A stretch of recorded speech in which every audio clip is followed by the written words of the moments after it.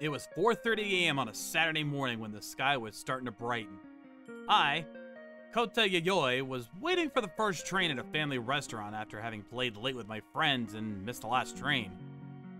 I forgot about the time and drank a lot. But what's that family doing since a while ago? I was sitting next to a family. The mother is dressed in shabby clothes and the daughter looks a little tired. One plate at this time of day? The child is dozing off, but they don't want to leave? I mean, the mother is acting really suspicious. The mother was looking around a lot and checking her purse from time to time, which was obviously strange. I should not get involved in anything strange, but at that time, I was feeling good from the night before that I called out to her. Are you okay? I'm sorry. I don't have any money. What? I'm sorry. I'm sorry. I haven't been able to feed her properly for the past few days and she was crying, so I came in here without any money. Upon closer inspection, both of them were dressed in rags, and I immediately realized that they were going through something and wondered what would happen to the girl if her mother was caught eating or drinking without paying. Okay, then let's leave together. The train will be moving in 20 minutes. What? But I don't have any money. Actually, I just got the money from my part-time job yesterday. I'm feeling good after all that drinking, so I figured I'd just go with the flow. I thought I heard the mother's voice from behind me, but I took the bill and paid for her and her daughter. The only thing they ordered was a plate of meat spaghetti for 480 yen. Thank you so much. No, it was just 480 yen, and I'm sure it's hard on your child if anything happens to you. Still, thank you very much for your kindness to a stranger like us. And now, if I may be so bold as to ask, do you have a place to go? Even if your stomachs are full for now, she'll be hungry again at lunchtime, and so will you, right? Do you have any plans for the future? Well, if you'd like, you could come over to my place for a while. Your daughter looks sleepy. I would feel bad. It's okay. Oh, I don't mean that in a weird way. I'm just seriously worried. No, I don't mean that. I feel bad having a stranger take care of us any longer. Oh, I'm Kota Yayoi. I'm a junior in college. I work part-time at a restaurant. I'm Sakura Haruyama. This girl is Hina. Sakura-san and Hina. So what do you think? How about a little rest at my place for now? You haven't had a proper meal or drink or rest for a while, right? Yes. I'm sorry. I'm very sorry. I think you both should wash yourselves. Oh, I didn't mean that in a rude way. I was afraid it'd be rude to say it, but I have to admit, it's true that I've noticed a slight odor since we were at the restaurant. Sakura-san followed me with Hina in her arms. We'll be getting off 5 stops away. Yes, I'm sorry. Who's that? Good morning, Hina. I'm Kota. Koda. Hina. I want to eat something. Hey, Hina. I'll give you sweets when we get to my house. Can we go to Koda's house? Can we go to a room with a roof? Hina, excuse me. Excuse me. Yeah. You'll have a room with a roof and a bed. And you can eat all the food you want. Mom, good for us. It's so cold sleeping outside. Oh my gosh. I apologize, Koda-san. Please, don't apologize. They must have been going through a lot. You can both sleep in the bed. Oh, I'm sorry. You even held Hina. When we got off the train, she personally asked me if I could. I couldn't say no. She was heavy, wasn't she? Hina, let's get away from Koda-san and go to bed, okay? No, Koda's warm. Koda is my bed. Hey, Koda-san's not a bed. Hina is too cute. I mean, it's Hina who's warm. After we managed to put Hina to bed, Sakura-san told me what had happened so far.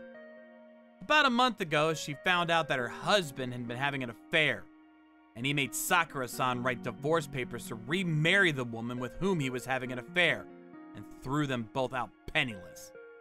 I just barely grabbed the pouch that contained my wallet, but it only had 14,000 yen in it, and my husband was in charge of my cash card, so it was fortunate that I was able to bring Hina's mother-child handbook. What a terrible husband! I was asking him if he could let us in the house for a while after we got kicked out. Please! I'm leaving! So let me pack my stuff! Even if it's just for Hina! Shut up! You were abandoned by your parents and raised in an institution. Who do you think took care of you all this time? I married someone like you, and you can't even thank me for taking care of you? Why don't you go back to your parents' house? Oh, you don't have a home, so why don't you go back to the institution?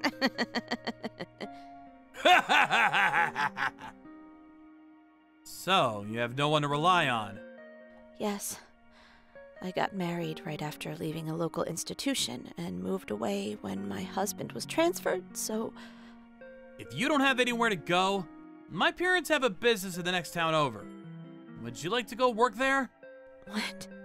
My family is a caterer, but they can always use more female workers, so I thought they would hire you if we asked. I called my mother last week and she said she needed help, so I'm sure we can work something out. I grew up in an institution, only graduated from high school, have a child. I just met you, and you don't even know where I come from. Is that okay? I'm fine with that. Because at the family restaurant, you ordered the cheapest meal and gave it all to Hina without even taking a bite yourself. That alone shows that you are a great mother who cares about her children. I'm not a respectable mother. My husband always told me that Hina doesn't have any discipline and that she would only grow up to be an incompetent adult just like me. I don't know everything about you, but from what I've seen so far, you're a fine mother who cares for her children. I'm sorry. I'm sorry. I'm so sorry. I think the reason why Sakura-san is so insistent on apologizing may have something to do with her upbringing as well. I contacted my mother while Sakura-san was taking a bath, and after they had both fallen asleep, I explained to her about the situation. She wanted to see them in person first, so after they woke up and got ready, the three of us headed to my parents' house. So they're in trouble. Would you be willing to hire them on a trial basis? Oh my. What a sweet daughter and mother. Oh, and the timing is perfect. Hayashi-san just recently quit her job as a live-in, and we were in a bit of a bind. That's right. If you don't have a place to live, you can use Hayashi-san's old room.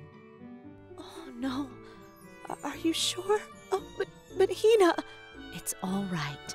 Our grandmother will take care of her until we find a daycare. Right, Koda? Yeah, she loves kids, so don't worry. You can leave her with her. Thank you for everything. Really? I'm sorry.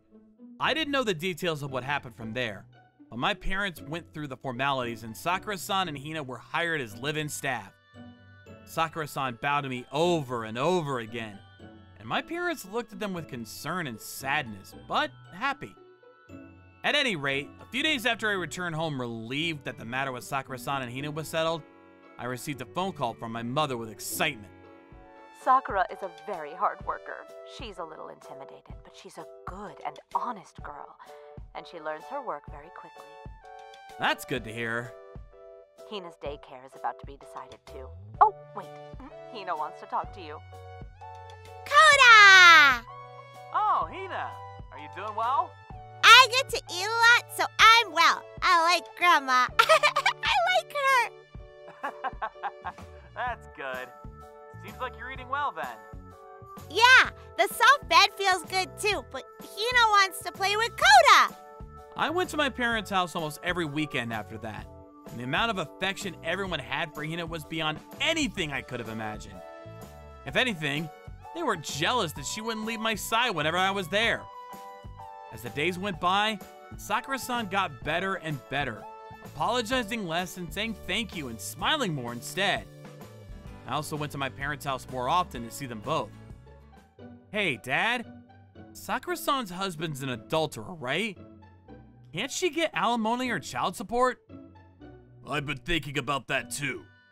I just talked to a lawyer I know. He said they need evidence of everything. And by evidence, you mean proof of infidelity. Emails, pictures, videos. There's no way we could get those. Oh, I've been getting a lot of emails and pictures of her and my husband every day from the other woman. Isn't this evidence? Your husband says I'm a better match for him than you. You were thrown away. Gross. Oh, you had evidence of an admission of infidelity during the marriage? I think this'll work. But is she human? I have no idea what the fun is in all this self-destructive behavior. She's someone who needs to harass people and show off how happy she is in order to stay sane. I see. How unfortunate. I think she's just harassing me, thinking I can't do anything.